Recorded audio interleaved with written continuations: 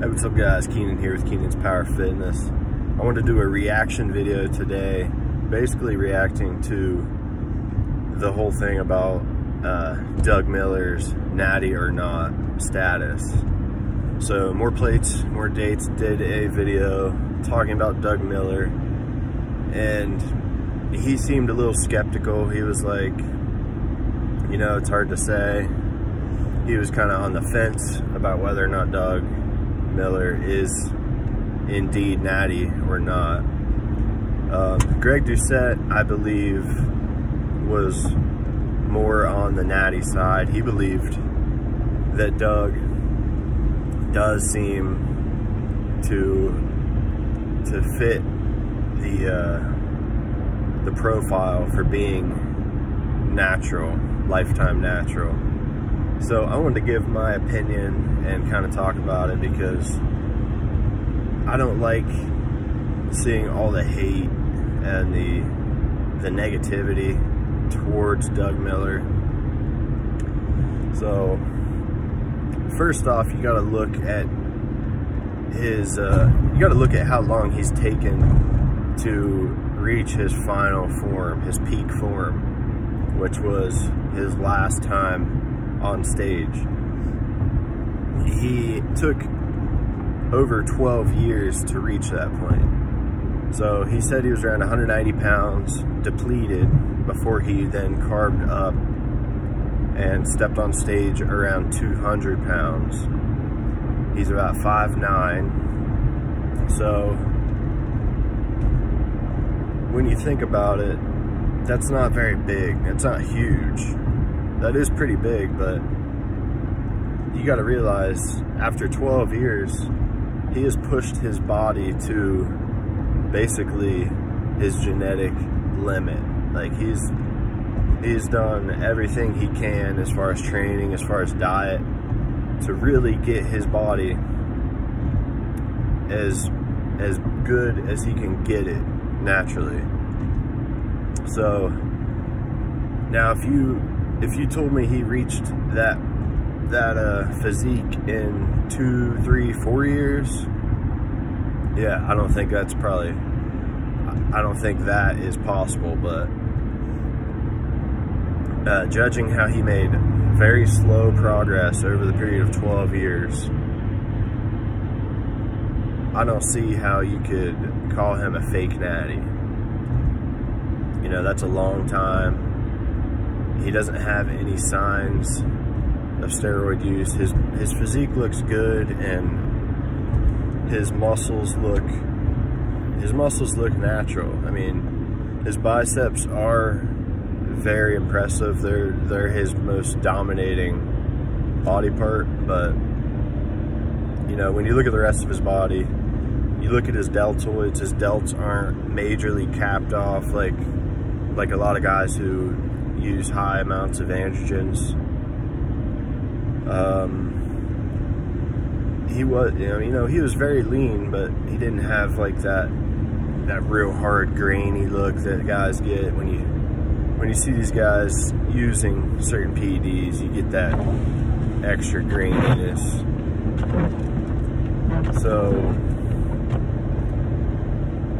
you know, he doesn't have any gyno.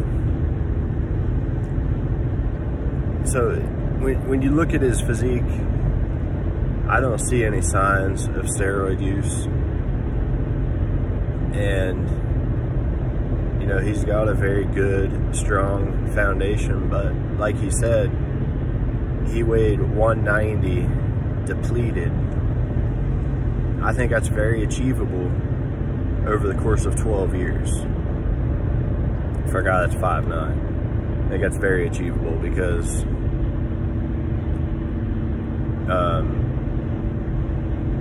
like right now, I'm around 190.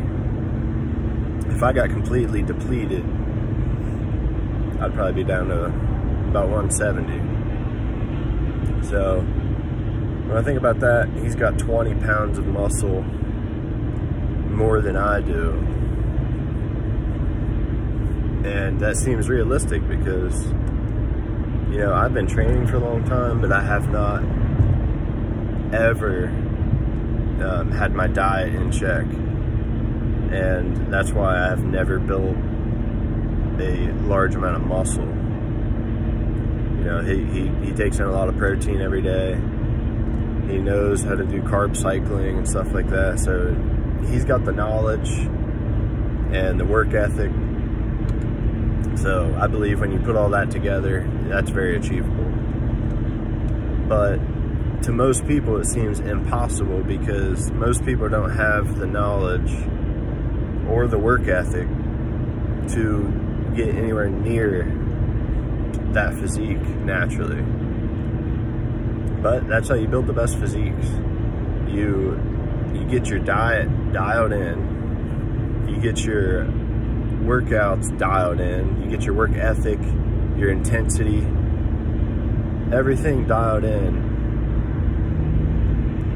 and you get everything to the level that it needs to be, to a very high level. And then that's when you want to jump in and start taking the PEDs to give you that boost, to give you that extra few steps to get you over that last hill.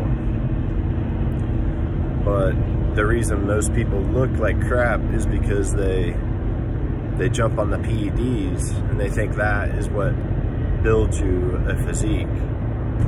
They think it's PEDs and then diet and then training. So that's why most people look like crap, because they've got it all backwards. So Doug Miller had it properly. He got his diet and his training in check, and he didn't ever want to use PEDs, which is, you know, is a smart decision.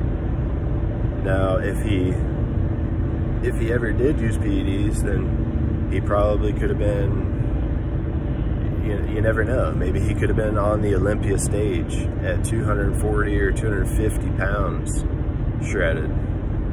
So, but I think he was definitely, I think he's natural. I think he's got the knowledge and the work ethic. So that's my opinion on it, guys. No need to hate on him for claiming that he's a lifetime natural. Just watch his interview and watch his interview with Fuad, and you know, you could tell that he's being honest and transparent. He's not lying. He's not bullshitting us. So give that video a watch, guys. Check it out. And drop your opinions. Let me know what you think.